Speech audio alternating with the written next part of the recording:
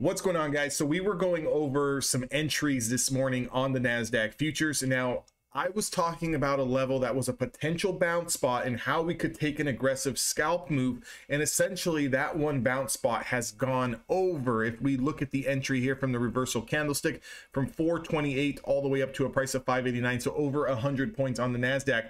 Now, what I was talking about here was after we put in this extended leg down, I was really looking at the overnight session lows, and I was talking to the guys on the live stream this morning, and I was kind of saying, look it, we can take an aggressive bounce here and we can use the low wick as a stop. I like this reversal candlestick here. All we're looking at is green to take out previous candles. So this high would have been your entry. You would have got long here. Now I did take this entry, but I sold on this candle and I sold on this candle. Nice little scalp, right? Moved along with my day. The next entry that I was looking for was the break over the 200 period moving average.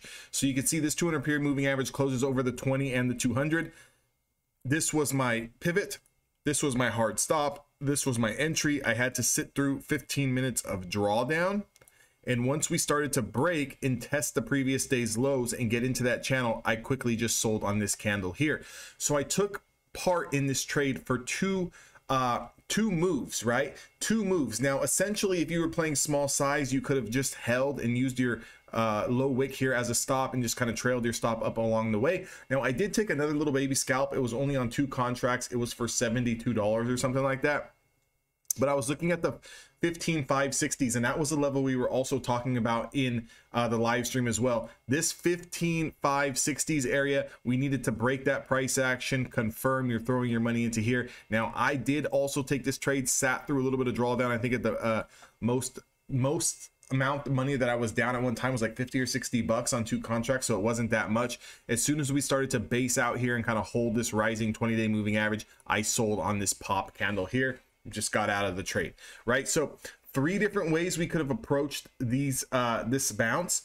And also, I just want you to know, the farther away we get from the original breakout spot, like the original spot we're going to take to bounce, the more faster you need to take profits. Like the faster you need to have your finger on the trigger, the tighter your stop needs to be, right? Because it's like, you know, if this is jumping out of the 1st floor, this would be jumping out of the 3rd floor, this would be jumping out of the 5th floor, this would be jumping out of the 7th floor, this would be jumping out of the 10th floor. Like the fall down is a lot more extreme than if we were getting in on the move on the way up. So just kind of wanted to outline that. I know those of you guys who are going to watch this video, these levels that I just talked about are going to make sense because we were talking about these levels, right? We talked about the potential bounce here, you know, and then we talked about getting over this area here. And then we were looking at this last area to try to take another little piece.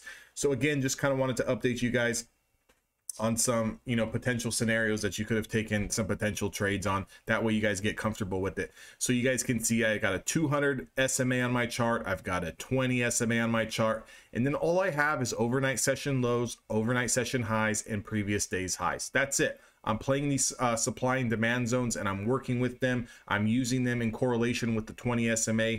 You know, whether it's rising or declining, if we're over the 20 SMA, I'm going to play these levels into supply, and then once we break, I'm going to play the high of day price.